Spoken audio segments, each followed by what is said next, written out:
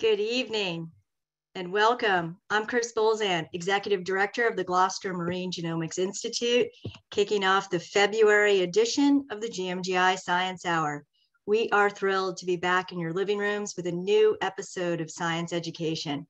This evening, we welcome Dr. Gregory Skomal, Senior Fisheries Biologist of the Massachusetts Division of Marine Fisheries, with his talk, Living with White Sharks.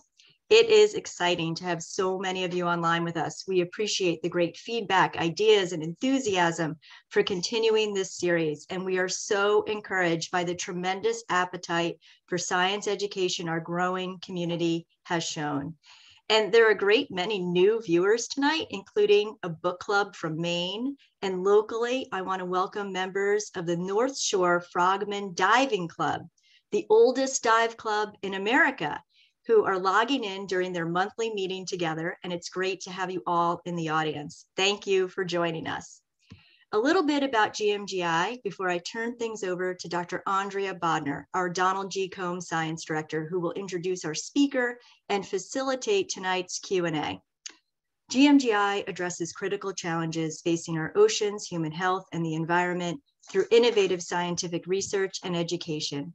By bringing world-class science and transformative workforce development to Gloucester's historic waterfront, GMGI is catalyzing the regional economy. Dr. Bodnar's research team pursues a strategy based on a platform of advanced molecular biology and genomic technologies that is expanding our understanding of the world's oceans and accelerating discoveries that impact fisheries and human health. Our education initiative prepares recent high school graduates to become trained lab technicians through our Gloucester Biotechnology Academy. We have graduated 5 classes, and our 6th class, the class of 2022, is wrapping up their semester with the new biomanufacturing curriculum and will head off on their industry internships next month on the North Shore, in Boston, Cambridge, and one of them has even been assigned to San Francisco. Through our science community efforts, we actively promote conditions that encourage the establishment of a vibrant science community in and around Gloucester. This includes the annual GMGI Science Forum, returning this May in person, and a second conference that we launched this fall, which focused on innovations in science education and biomanufacturing workforce development. So stay tuned and follow our newsletters, social media channels, and announcements, because we have some exciting developments underway.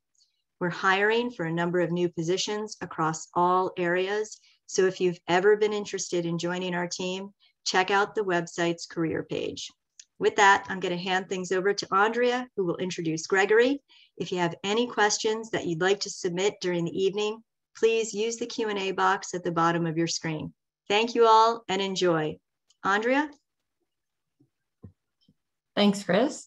Good evening, everybody, and thanks for joining us this evening. I'm Andrea Bodnar, the Donald G. Combs Science Director at GMGI, and it's my pleasure to introduce tonight's Science Hour speaker, Dr. Greg Skomal. Greg earned a PhD from Boston University and joined the Massachusetts Division of Marine Fisheries in 1987, where he's currently a senior fisheries biologist who leads the Massachusetts Shark Research Program. Greg is also adjunct faculty at the University of Massachusetts School for Marine Science and Technology in New Bedford, a guest investigator at the Woods Hole Oceanographic Institution, and an adjunct scientist with the Center for Shark Research in Sarasota, Florida.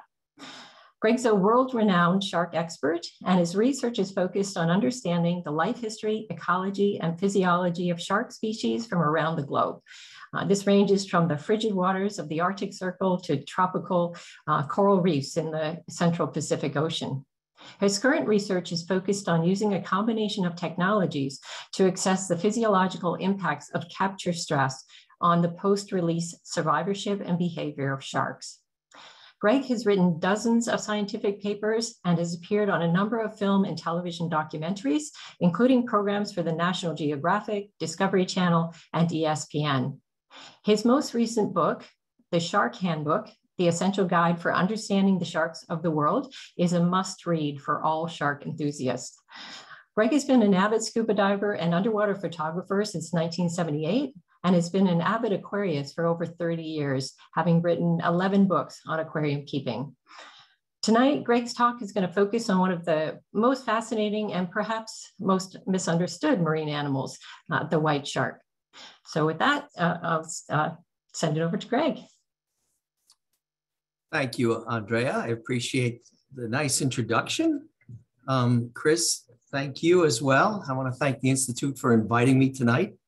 I hope you guys enjoy this conversation we have. Let me go ahead and share my screen and kick things off here. Just nod your head if you could see that. All right, we're up and running. Yeah, so thanks for having me. And tonight I'm going to focus on white sharks because that's been the focus of my research, most intensive research we've been doing over the last decade. And the research has actually evolved over time. When I first started doing white shark work, I was more interested in big picture type of questions and those that we could use to better manage the species and drive conservation. But over the last couple of years, the emphasis of my research has actually shifted quite a bit, and that's more associated with public safety and Cape Cod. So this is kind of a Massachusetts specific talk, but our animals don't stay in Massachusetts all the time. They move up into the Gulf of Maine as far as Newfoundland and Canada, and they migrate south this time of year when they're overwinter up the southeastern United States or if off in the central Atlantic. But today I'm going to really focus and narrow my talk and emphasize the new technologies we're using to better understand the fine scale behavior of white sharks. And I don't think it's any secret to anyone who lives in New England that the number of seals has been increasing over the last several decades. And that's as a result of the passage of the Marine Mammal Protection Act in 1972, which is a very valuable act because seal populations, like many, many marine mammal populations, were driven to the brink of extinction. So it's really somewhat of a conservation success story in that we have large numbers of seals that have expanded into our coastal waters throughout the Gulf of Maine and Canada, and also as far south as Cape Cod, and as far west as Long Island and the eastern end of Long Island. But with this growing presence of seals, we are drawing the predators of seals to our coastline. And those are primarily, at least in the Atlantic, the great white shark. And so every day in many parts of New England, and specifically off Cape Cod, we see white sharks hunting seals in very, very close proximity to the shoreline. And as a result of that, this is a very natural predator-prey relationship. But as a result of that, we see white sharks overlapping with human activities. And I think it's no secret to anybody that Cape Cod draws a lot of folks who visit every year, and specifically to enjoy the beaches and water-related activities. And as a result of this, we've had in recent years an increase in the number of negative interactions between these white sharks, which are hunting their natural prey, the seals, the gray seals in shallow water, and humans. And prior to recent years, the last fatal shark attack in Massachusetts was in 1936 in Buzzards Bay off the coastline of Mattapoisett, Massachusetts. And this is a photograph of the cover of the newspaper talking about that white shark attack on a swimmer in that region, again, going back to 1936. And this is the location of that attack by a white shark. But in recent years, starting in 2012, we've seen a relative increase in the number of these interactions. A swimmer was bitten off of Truro that year. 2 years later, kayakers had their kayaks struck by a large white shark that bit through the kayaks and fortunately did not harm the kayakers, but it resulted in them being in the water for about a half hour before they were removed safely. In 2017, a paddleboarder had the board bitten by a white shark in Wellfleet.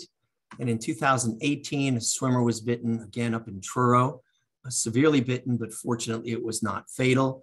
But a month later, in September of 2018, we had a bodyboarder that was killed by a white shark attack. So having gone so many years without a fatal attack and then having this relative increase, as you can imagine, has a lot of people concerned on Cape Cod, those that run businesses, those who would like to enjoy the water.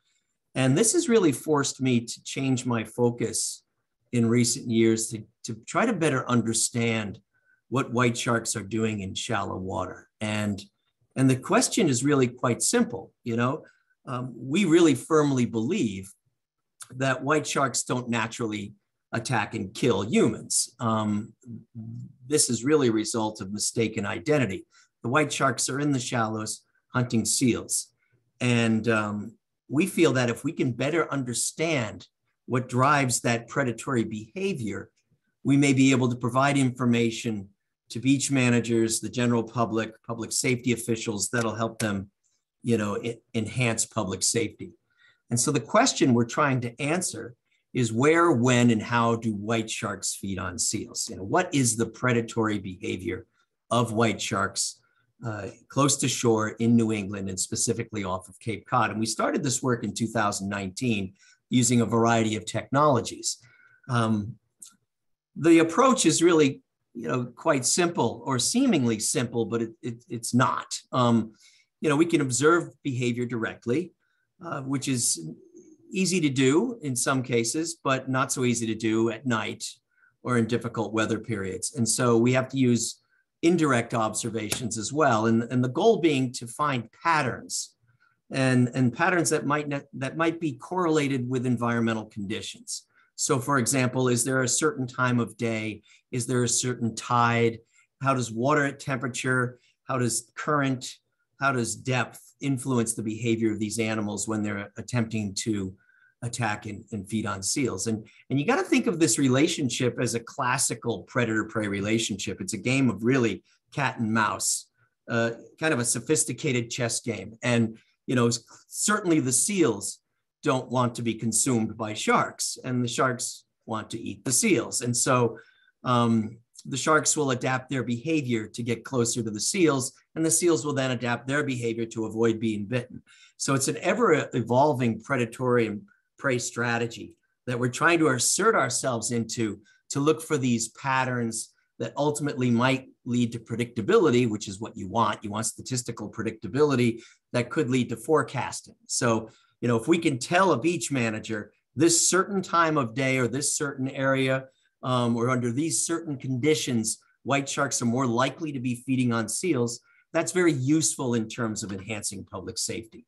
So the rest of this talk is going to try to illustrate how we go about answering that yellow question right in front of you, and the various techniques we use to do that. And the methods we're deploying, you know, involve acoustic telemetry, which is a tagging technique that's been around for decades, but has been enhanced in recent years to give us fine scale data over longer time scales. So I'll talk about acoustic telemetry, where we currently have almost 180 active transmitting tags on white sharks. And I'll talk about our broad scale array and our live receivers and our fine scale arrays. And then I'll talk a little bit about short-term satellite tags that we've been putting out. And satellite tags tend to give you better information on three-dimensional movements over broader timescales. But I'll focus also on behavior tags, which is the latest and greatest technology. These are tags that have camera systems and highly sophisticated sensors built into them that allow us to study the behavior of these animals at really, really fine scales. Not what the animals are doing from day to day, but what they're doing from minute to minute or even second to second.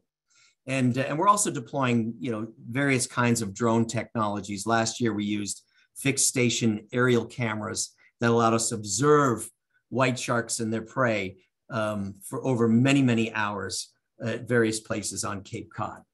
So I'm going to dive right into these technologies and try to answer questions relative to how these animals behave close to shore.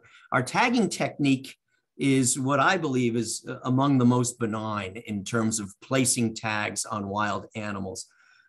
Also, typically, in many other studies that I've worked on and other researchers have used, you try to capture the shark or draw it close to you by chumming the water with various kinds of attractants. Because we work in such close proximity to swimming beaches and the general public, we're literally within miles or even in some cases yards of swimming beaches. We use a technique where we go to the sharks. We use a plane to locate these animals. And then while they're free swimming, in other words, we're not capturing the shark, we're not drawing its attention with any kind of attractant like bait or chum. We'll basically use the long pulpit of a fast boat to get close to it and then place the tag at the base of the dorsal fin, which is the standard technique for tagging sharks, using a small intramuscular dart to hold the tag in place. And so I'll show you a brief video of us tagging using this method, a white shark that's swimming close to the surface. I'm out on the pulpit of the boat, and I'm just going to insert that little dart right in the base of the dorsal fin. And that's an acoustic tag, an acoustic transmitter being placed on that shark. The point being, we don't want to alter the behavior of the animal. When you study behavior, you don't want to alter behavior. That's just what scientists, that's how we think. And so we want to use the least invasive technique to do that. And this seems to have worked for us for the longest time. So to date, since 2009, we have put out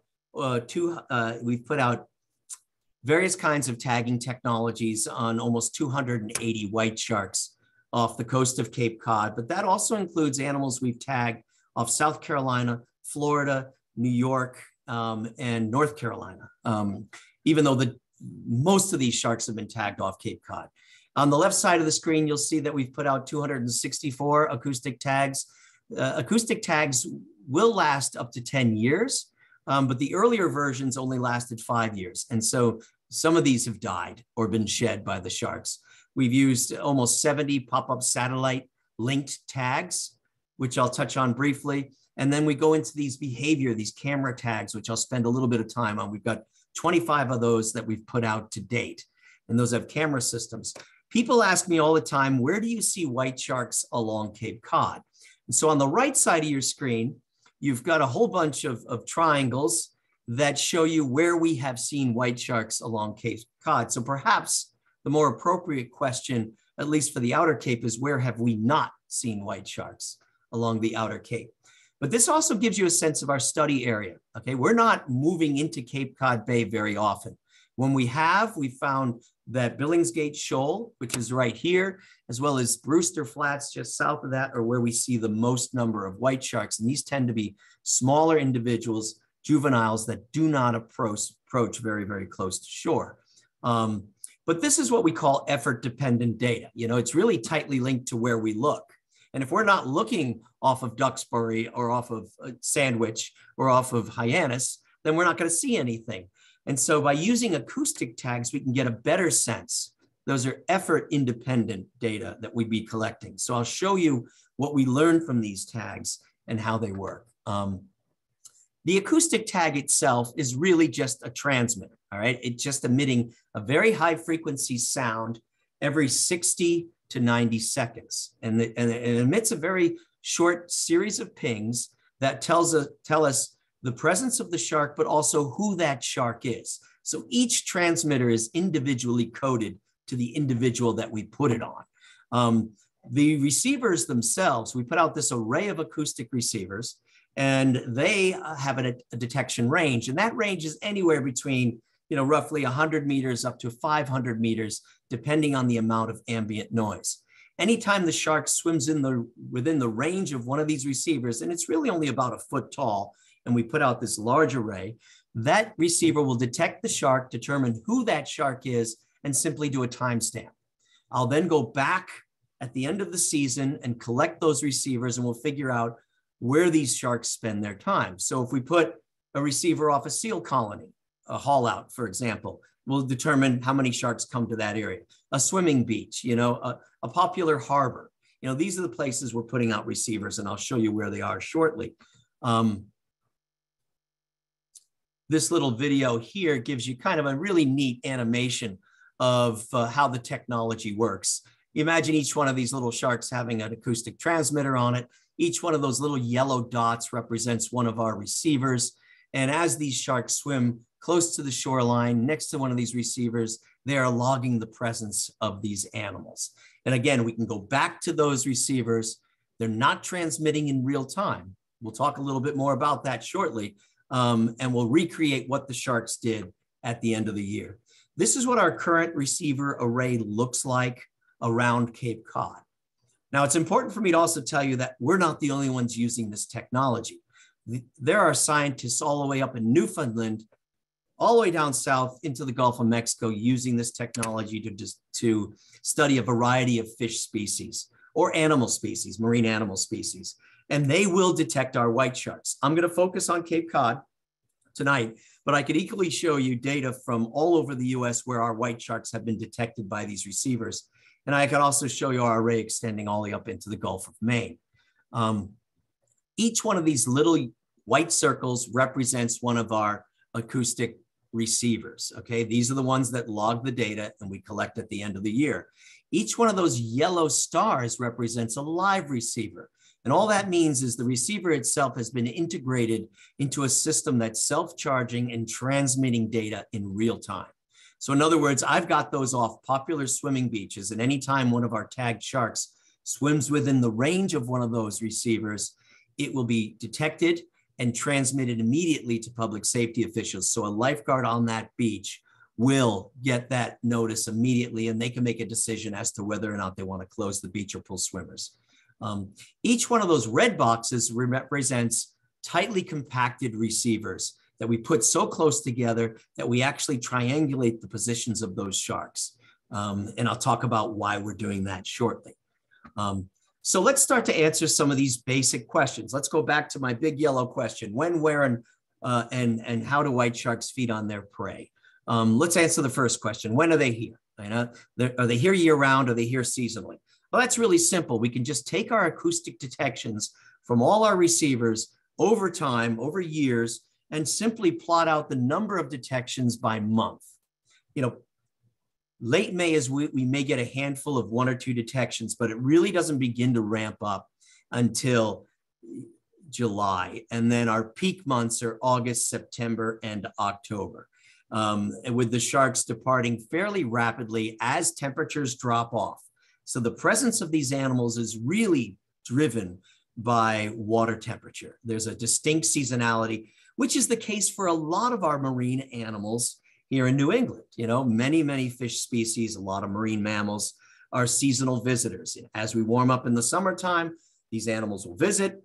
As things cool off, they will depart. The prey do not depart. As a matter of fact, seals are around Cape Cod and in the Gulf of Maine year round. But because water temperatures are intolerable to these white sharks, as we get into November, they start to depart quite rapidly. And the latest detections we've had are generally in mid to late December, when virtually all the sharks are gone. And as they trickle out of the Gulf of Maine, they move past our receivers. We may get a couple of stragglers. So very, very distinct seasonality. So if I'm a surfer and I don't mind cold water surfing and I'm worried about shark attack, then I might pick one of these off months instead of the peak months.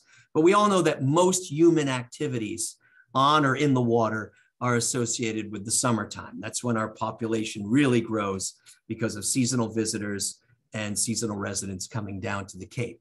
And so we know there's a lot of overlap in the summertime between human activities and the presence of these animals. So where do they spend their time? That's the next logical question. Okay, is it all over Massachusetts? Is it just certain parts of the Cape? What if I manage a beach in Duxbury or in Marshfield, versus Cape Cod Bay or the Outer Cape? Well, now we just simply take all of our detection data and we plot it out. And what I've done in this really simple graphic is we've taken all our receivers and we've put them on the map. And then we've just made the size of those receivers proportional to the number of sharks that are detected by those receivers. And so you can see the outer Cape is really the region of Massachusetts that lights up with the presence of these animals. You can see those darker colors, the size of those dots being relatively large.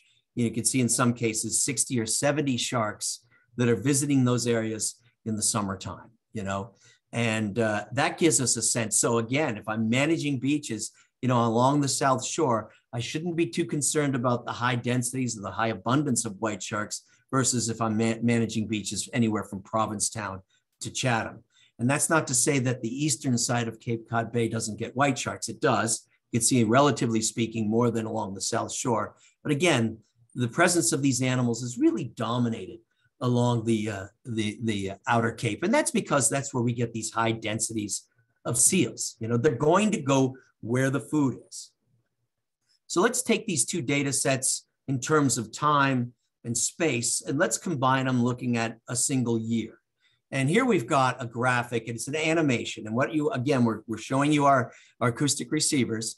And up in the upper left-hand corner, you'll see a date. That says June 2nd, 2019. These are actual data of white sharks visiting Massachusetts waters in 2019. Again, these are acoustically tagged fish, right?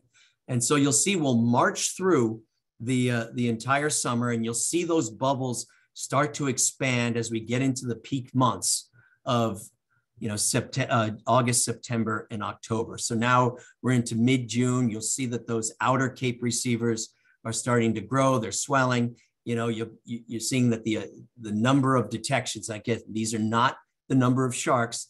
These are the number of detections on these receivers. Okay, and they can get up as high as 2,000 detections. And this is averaged per week. Okay, so we're marching through the summer on a weekly basis here. And now we're into September. And again, that outer Cape is really lit up, but you'll also see dots appear along the South Shore. All right, now we're into October, and these are animals that are moving through. They're transient in these areas as they come and go from the Gulf of Maine. Not all of our sharks will stay on Cape Cod. And I tend to think of it as, if you imagine you're traveling up to the Gulf of Maine from Florida for a summer vacation, you might pull off the road and hit a Burger King for a meal, and think of the white sharks doing similar things, hitting Cape Cod and then moving up into the Gulf of Maine to continue for the summer. Or you might actually get a room for the summer on Cape Cod, which some of our sharks do, and they stay for longer periods of time. So you get these varying amounts of time that each of these sharks spend here. We find it really fascinating that the sharks have there's so many differences between individual sharks. And that actually is not what a scientist likes to see when they're looking for patterns. You're trying to reduce the amount of variability. And so if you have two individual sharks doing completely different things, you get a lot of variance, and it makes it really hard to generalize about the species. And that creates problems for us. But it's also, from a biological point of view, really quite fascinating that some of these sharks do things dramatically different from others. Let's talk just a little bit about these live receivers. These are the ones that when one of our tagged fish swims in close proximity, generally within 500 meters, this receiver will detect that shark and then make a phone call, basically, or send a text to the local lifeguards or public safety officials. So here we have the receiver we placed out at Newcomb Hollow Beach. This is where the fatal shark attack occurred in 2018. You could see the lifeguard stand on the beach. Anytime one of these white sharks swims within the range of that, the lifeguards at that tower will get a text message as to when that shark arrives and when it departs. Now, the first thing I want to acknowledge is we haven't tagged them all. Okay, so that doesn't mean there's not a shark there, an untagged shark there any given time. But what we're trying to do is have these public safety officials use this information to get a sense of how frequently the sharks are there, how long they stay when they're there. They use a guide to the sharks that we've given them to educate the public about which sharks are there. It's a male, 13 feet long that was tagged in, 2018. And then they can get a sense of what steps they want to take relative to managing the beach. Do they close the beach to swimming? How long do they close it for? Get the lifeguards thinking about, how to enhance public safety with information coming in real time. And, ideally, I'd love to have 100 of these out there, but I don't. And that's simply because the cost of my standard receiver is about $2,000, whereas the cost of one of these is roughly $15,000. And so we've been able to get funding from the Office of Naval Research and others to get these receivers to test them in these areas and to get that information to these public safety officials. And again, it's just another great tool to inform, the public. By far, the more difficult question for us to answer is more of an ecological question. It's this predatory behavior question. How do they go about hunting seals? And there's no easy way to do this, because as much as I'd love to be sitting on the water day and night, watching the behavior of white sharks, it's simply not feasible. And it's also very costly. And so we use a variety of direct and indirect methods to do this. We are on the water up to 30 or 40 times of summer, but we're out, during daylight hours. And so right there, I've already eliminated half my day or more in which I'm not observing these animals. And that's because I can't see a white shark, at 3 a.m. And so, we're already at disadvantage as to if these sharks are hunting at night, we're missing that data set. So we've got to try to fill in those gaps. So, we're out there, and occasionally, and it's more rare than you would think, because I see in some cases up to 20 or 30 white sharks in a single day in shallow water. And I see hundreds, if not thousands, of seals, but I'm not seeing this happen every day where a white shark successfully feeds on a seal. So either I'm missing it because I'm not out there, or I'm not in the right place at the right time because I'm, off Chatham and a shark is eating a seal off Provincetown, or they're not very good at it, so there's something going on that I'm missing. But when they do successfully feed, we try to collect as much information as we can. What was the water depth? What's the water temperature? What's the behavior of the shark itself? And so here's an instance where we've come up on a shark that is indeed feeding on a seal that it killed. So you'll see, we'll try to observe that behavior by recording it on a GoPro, which is a phenomenal tool, because we used to have to hold the feet of graduate students, and they didn't like that so much as they were filming these things. So now we can just simply use a GoPro, and it's a lot easier. And so here's a white shark feeding on this seal carcass. And what it's doing is it's going to shake its head, and it's trying to really rip off that thick blubber layer. These seals are targeted by white sharks because of that blubber layer. It is rich in energy. These large meals are much better to get for them, richer in energy and nutrients than chasing around a bunch of fish, which is a large expenditure of energy. And so it pays off for the white sharks to move into these areas, be patient, spend the time to attack and kill one of these seals and eat that blubber layer. And if it's a small enough white seal, it will consume the entire seal. There are estimates as to what the bioenergetic value of that seal is, and they range anywhere from sustaining the shark for just a couple of weeks, which isn't all that bad, to sustaining the shark for as long as a month. Of course, we don't know. That's a tough question for us to answer, but we're trying to answer by using these various techniques. So we're collecting as much data from each one of these events. But as I said, we're not in all places at all times. So we're using other technologies to try to get a sense of what these sharks are doing when we're not there, And one of these is these fine scale acoustic arrays that I mentioned early on. And if you look in the upper right-hand corner, you will see these 2 red boxes. These are the locations where we've put these fine scale arrays. And this work is being done by a graduate student by the name of Brian Laguerre, who also works at the Center for Coastal Studies in Provincetown with his advisor, co-advising with me, Andy Danilchuk from UMass Amherst.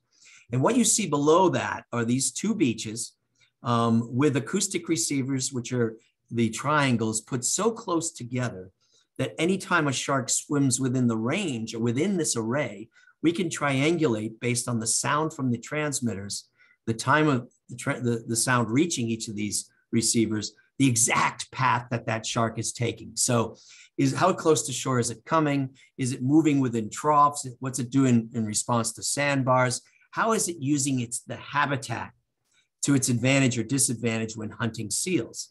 So the other thing Brian is doing, not only putting out these receivers, but he's even putting out all kinds of scientific instrumentation that'll not only allow us to map the area. So each of the colors you see on each of these maps reflect the various depths in the region. So you can see where sandbars are.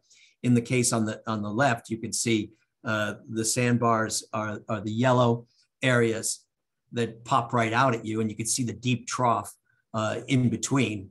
Actually, it's the opposite of that. The purple is the shallow areas, and then the deeper areas are the yellow. But he can compare the movements of these sharks to those environmental features. And so he's also collecting information about currents and tide and getting a set in water temperature. So what these environmental variables, how are they influencing the movements of these sharks in shallow water? I make the argument that anytime a 1, 2, or 3,000 pound fish goes into the shallows, it's doing so to feed on seals, okay? And it's tremendous risk for a large fish to get into shallow water because these are very dynamic environments with shoaling. There's a lot of surge, surf, sandbars, you name it. And so there's got to be an energetic payoff.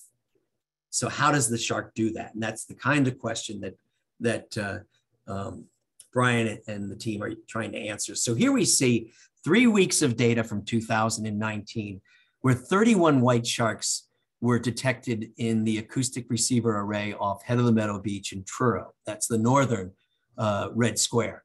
And here you can see the individual paths of these sharks.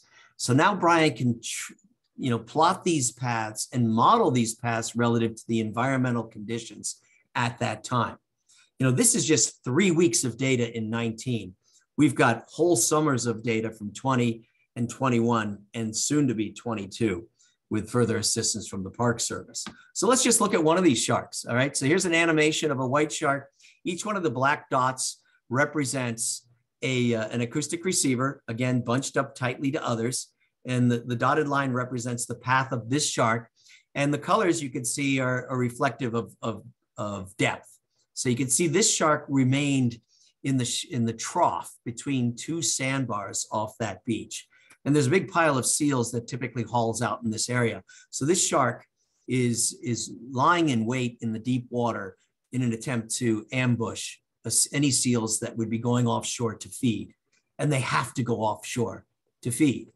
And so the shark is using that deep trough to its advantage, and it's a great example of how any lifeguard working this beach, if they understand the topography of that beach, where are the sandbars, where are the water depths that are deep, and how does that change with tide? Now you've got information that allows you to make a decision as to what swimmers should or should not do in that area. Again, providing information to public safety officials. I'm also super fascinated by these ecological observations, but we're using them, to try to enhance public safety. Well, I've got a handful of slides left to talk about how we collect indirect observation using these acceleration data logging camera tags. Otherwise, I typically refer to them as behavior tags. I mentioned them early on. Again, how can we observe the shark, what the shark is doing in three-dimensional space when we can't be there, which is most of the time, right? We can't be there. We're out on the water 2 days a week during, peak sunlight hours, so what's the shark doing during those other periods? And so we use these tags, which are short-term deployments. The tags have a built-in camera system. They're extremely light, buoyant, and hydrodynamic. And what you see here is the tag. The lens of the camera with lights built in is at the bottom of the camera. But what's also really neat about these these tags is they've got a whole bunch of sensors in them. Sensors that will detect the depth of the shark, the water temperature, but also what the shark is actually doing in three-dimensional space. Is it accelerating up, down, forward, right, or left? What direction is it going in? You know, it allows us to examine the behavior of these animals over very fine scales. It's collecting these data multiple times per second. So we put these tags out on these sharks for anywhere between 1 and 3 days. They're designed to detach from the shark, float to the surface. You can see the antennas at the top of the tag that allow us to collect the tag based on satellite and radio communication. And then we're able to collect it and look at, it produces well over 1 million data points per deployment. So now we can characterize the different behavioral states that this shark is going into. You know, when is it actively feeding? When is it resting? When is it simply cruising in deep water? We can start to characterize that. So maybe we can answer, how frequently is it accelerating to attack and kill a seal? How frequently does it come close to shore to do this? How frequently does it succeed? You know, if we know the size of the white shark population, which we're very close to knowing, we can then see how many seals does a white shark actually eat over the course of a season, and how many does the population eat.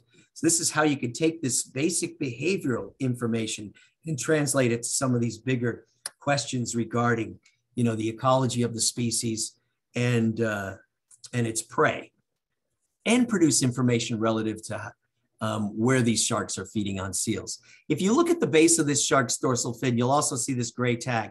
That's an acoustic transmitter.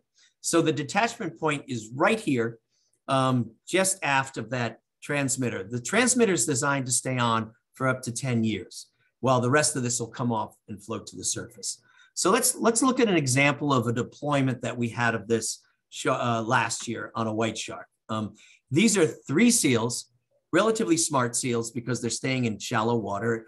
And we find that the seals by early to mid-July have figured out that something's out there that wants to eat them. And so they tend to stay, for the most part, very close to the shoreline until they have to go out and feed, which they tend to do at night. And here's a shark that's staying, you know, just about 100, you know, not even, you know, 50 yards from these seals. And it's hunting these seals, but it can't get into that shallow water. And if you look closely, you can see it has one of our camera tags. Well, we were able to observe this seal while we were out there as well. And it's, as our spotter pilot, Wayne Davis, was also taking incredible photos of the sequence of events that happened next.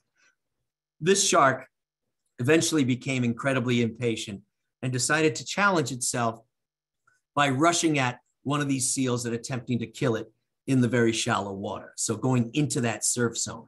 And here's a photograph of the shark actually doing that, with the shark on the left, the seal on the right. And this looks like an absolute successful predatory strike. Now, we were able to capture this in our tag as well, not only from a visual point of view, what did the shark do, the camera system, but also indirect data coming from the tag itself, you know, the sensors in that tag. So now I'm going to show you what it's like to ride the back of a white shark when it goes after and attempts to attack and kill a seal. And you'll see the beautiful crystal clear, I think the North Shore frogmen will appreciate this, a beautiful crystal clear water of Cape Cod, where we all like to go diving, or used to. And you can see the bottom, you can barely make out the bottom. This shark is slowly moving in, now it's accelerating, okay? So it's moving in, you'll see a reflection at the surface. It's now moving into the surf zone, and it's going after this seal. Now, for those of you rooting for the seal, you win, okay? The seal gets away. The shark is still accelerating, realizes that it has not succeeded, and will now move out, settle down. It's just wasted a lot of energy. Okay, it's mobilized all its white muscle to go into burst swimming mode, and now it's got to go back into deep water and relax a little bit, pay back that oxygen debt before it goes back in and tries again. And so we can now look at what did this look like, not only from the camera's perspective, which we just saw, but if we go through each frame and we have interns that do this, we actually captured the seal. You can barely make it out now, but if I played this, you'd see it swim away. For a split second, this shark was incredibly close to the seal, but the seal got away. And once the seal sees the shark, the game is kind of over. The mouse wins and the cat has no luck. But we can also look at the data coming from the tag, okay? So here's an example of a data set with a shark accelerating. Now, when we put the tag on, okay, this is depth in the first graphic, okay? Shark, the tag is on the boat, so it's not going anywhere vertically. And then we put it on the shark, and the shark tends to spook a little bit, so it accelerates in 3 planes. So this is the tagging event. And these other 3 graphics you see below it is acceleration in 3 dimensions, so X, Y, and Z. You know, acceleration surge is forward, sway is right and left, and heave is up and down. You can see the shark accelerating, all right? But minutes later, the shark also accelerates on 2 other occasions as it moves up into shallow water, which of course is one of our attempted predatory strikes. This is how the data now can be used. Even if the camera stops recording, we can look at the data sets and get a sense of how frequently these sharks are attempting these predatory strikes. Again, correlating the behavioral observations with the camera with the data from the tags. It's a wonderful technique that's been developed over the last several years to observe behavior over very fine scales on animals where you just can't be there all the time doing it. And that's actually for most marine animals. This allows us to plot these data and to look at the 3-dimensional movements of this animal and recreate from the data set what the shark actually did. So you could see the data streaming on the left side of the screen, and then you could see the shark accelerating, moving into shallow water, attempting to attack and kill a seal, but in this case, failing miserably and being depressed.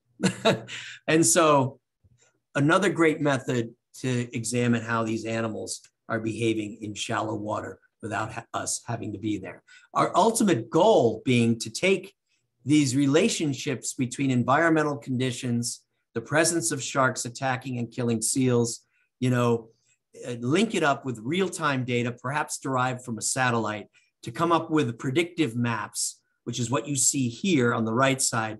They'll advise the public in terms of probability where white sharks are likely to be along the Cape Cod. So here on the right side, you see, you know, a heat map where the bright colors give you a sense of where white sharks are most likely to be that particular day based on water temperature, which is shown on the left. This is an actual relationship that is statistically valid. We see that white shark presence increases dramatically as water temperature increases, with the pivotal point being somewhere around 10 degrees Celsius or 50 degrees as abundance increases dramatically. We then translated a real-time satellite image from that day into a probability map. So again, taking the information we learn from the various tags, correlating that with environmental conditions to come up with information that's directly applicable to enhancing public safety. So stay tuned. We have tons of data we're still going through.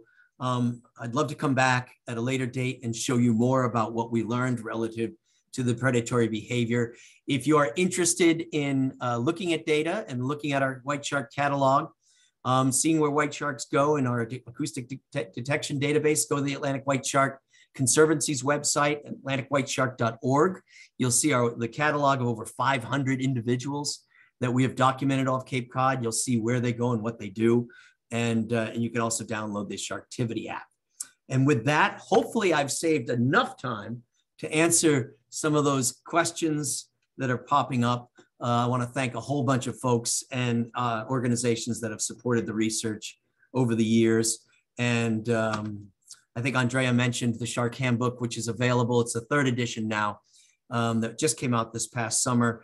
And kids love The Great White Shark Scientist, which talks about our research with a lot of great photos by Simon Montgomery and Keith Ellenbogen. So with that, I will turn it back to Andrea, and I'll be happy to answer any questions. Thanks for your time. Thank you so much, Greg. That was a wonderful talk and fascinating technology to try and understand these amazing animals. We do have time for a few questions. So actually, maybe I'm going to start off with just one about the general changes of conditions in the Gulf of Maine with waters warming and the predictions that that might have on sharks in the future in terms of where and when they might be. Sure. You know, one of the slides I pulled out, because I tend to be long-winded, was a historical map of showing where white sharks have occurred along the eastern seaboard of the U.S. And historically, they've always gone as far north as Newfoundland. And so I don't anticipate any changes in white shark abundance in terms of northern latitudes.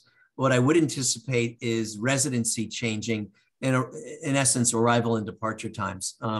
As waters warm faster or stay warmer longer, white sharks are likely to stay in the Gulf of Maine longer. And for the first time this past season, we had white sharks detected in the Gulf of Maine as late as January, and we've never had that before. So that might be happening. In terms of other shark species, we are indeed seeing what looks like a redistribution, or I should say a range expansion for a number of subtropical and tropical shark species, including black tips and perhaps bull sharks.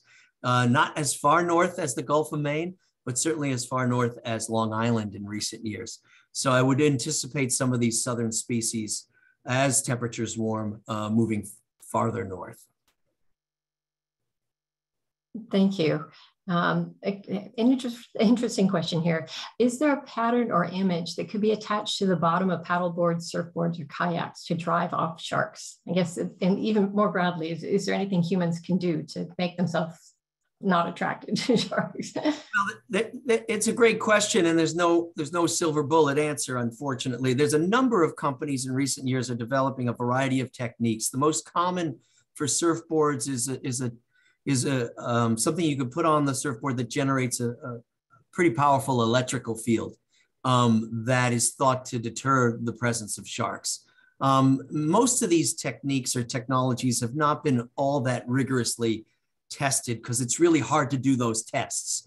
You know, it's hard to get somebody to go out there and sit on a surfboard or have a shark go attack a surfboard without baiting it. And that kind of biases that research. So it's a little difficult to do that.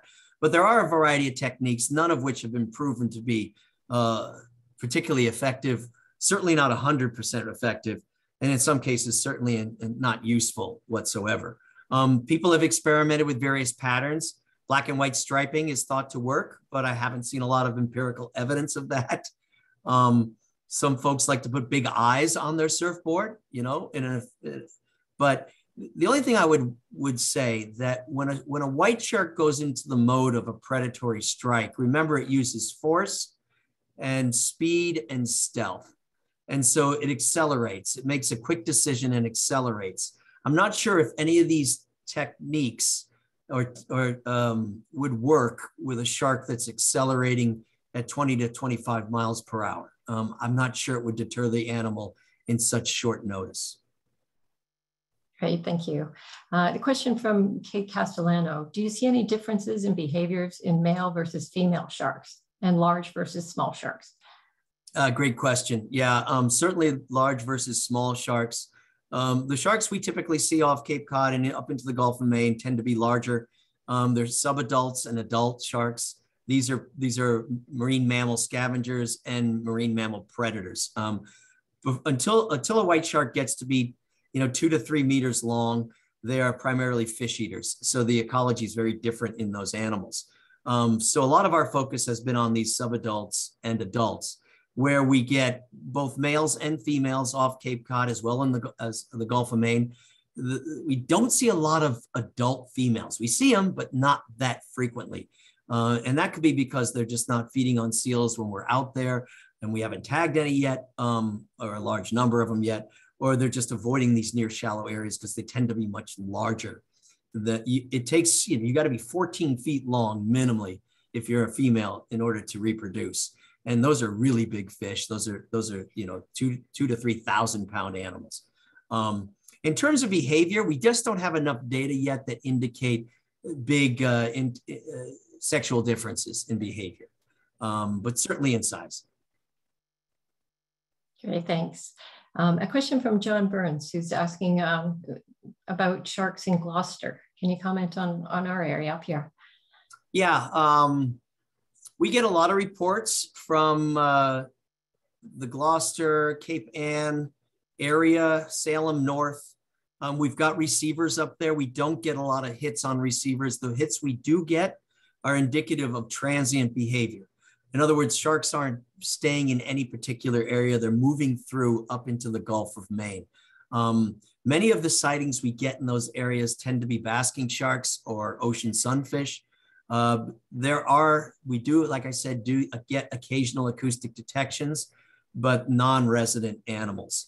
But I would say that if there are areas with high densities of seals, and think of the Cape as having high densities of seals, in other words, hundreds of animals, white sharks will pay attention to those areas and may eventually establish at least some level of residency. All right, we have so many great questions and only a couple of minutes left here. I know, it's horrible. You're welcome to email me questions. It might take me a while to get back to them all, though. Okay, how about Joseph Mari is asking, what are the natural predators of great white sharks? Natural predators of great white sharks when they're smaller, tend to be other sharks. Okay, so they're born at about 3.5 feet long. So that's a pretty big size to be born at. So you don't have a lot of natural predators unless it's a larger shark. As you get bigger, the number of potential predators drop off, with orcas being primarily, and of course human interactions in terms of bycatch in various fishing gears. But orcas are the only natural predator we know of a large white shark. And we don't see a lot of them around here. All right. All right. I don't know if should we wrap up? We've got just 1 minute here. So I think we should we keep going, Chris, or wrap up? Look. All right. We'll keep going with a couple more questions. One from Hannah Sinclair. Do great white sharks hunting techniques differ from shark to shark on Cape Cod? Yeah, I mean, I was talking a little bit about that. It's a little frustrating when you're looking for patterns, when you have so much difference. For example, day versus night, right? Some sharks will come into shallow areas to hunt only during the day. And then a whole bunch of others will only come in at night. So that's very frustrating because it creates a lot of variability and variance. I think it's fascinating from an ecological point of view. But when you have that much individual behavioral differences, it's almost impossible, at least so far, for us to generalize about these animals. Some animals only stay in very small areas on Cape Cod. They almost set up territories, have their own little neighborhoods, and they may actually be displacing other sharks. So there may even be some social dominance going on out there. But yeah, there's a lot of intraspecific variation. Okay, how about a question from Maya Lowe? Can the tags detect remoras? Can they detect remoras? Yeah. The tags? Yes. If there's a remora, we don't see a lot of remoras on white sharks. We occasionally see lampreys, believe it or not. If it's on the body of the shark, the tag will, our camera tags at the very least will see it, but that would be our only way of knowing there's any kind of, like for example, we'll see small jacks that tend to swim with the sharks. Sometimes striped bass and bluefish will swim with the sharks, and we'll capture those on our camera tags. But otherwise, there's no other way of detecting them other than using the GoPro. All right, how about from Chip Ziering? We heard at the beginning that you're an avid scuba diver. Have your studies made you drop that hobby? And if you dive and you run into a shark, are there actions that you can take to lessen the dangers? Yeah, I mean, the only dangerous shark you're likely to wander into or encounter here, and it's still quite rare unless you're diving the outer Cape, is going to be the white shark. The other species that we typically see are very rarely, if ever, implicated in unprovoked attacks. I'll be very honest and say that my dive patterns have changed. I was certified in New England. I've dove my entire life since the late 70s in New England. but I don't do it as much as I used to, quite frankly. I have seen far too many of these animals doing what they naturally do. And I'll be honest, I'm a little bit put off by, I don't want to dive in areas where they may be. Having said that, you know, remember that bubble map that showed that the outer cape is the dominant area for these sharks. They will move through other spots, but they're transient and they don't spend a lot of time there. So the risk in most of these areas remains incredibly low, incredibly low. Okay, thank you so much, Greg. I think we're a couple minutes over time, so I think we'll wrap things up. Thank you to everyone who sent in questions. We have so many great questions still unanswered, and sorry that we didn't get to them all, but thank you so much, Greg, for a very interesting talk, fascinating evening. Thank you for sharing your evening with GMGI. Thank you. I thank the Institute for having me. Okay, I'll turn things back over to Chris to wrap up. Great, fantastic. This was a great program. Thank you, Greg, so much for so generously sharing your time, the videos, the stories. We really had so much interest. I'm getting a lot of texts and messages from people, and they're actually sharing photos with me of together with their friends and family watching and tuning into this Science Hour. So this was awesome. We hope to have you back. I'd love to. Oh, fantastic. We also hope you'll all come back and join us in March for the March Science Hour, where you will hear from Dr. Angel White of the University of Hawaii, Manoa. She is a biological oceanographer and associate professor with the Center for Microbial Oceanography. And if she looks familiar to you, I'm going to put up a slide so you can save the date. She might look familiar to you because she has a very popular TED Talk on what ocean microbes reveal about climate change. So stay tuned, stay in touch. We love hearing from you, and we look forward to when we can throw open the doors of our institute and welcome you to a Science Hour in person once again. Thanks, everyone. I hope you enjoyed this evening, and have a good night.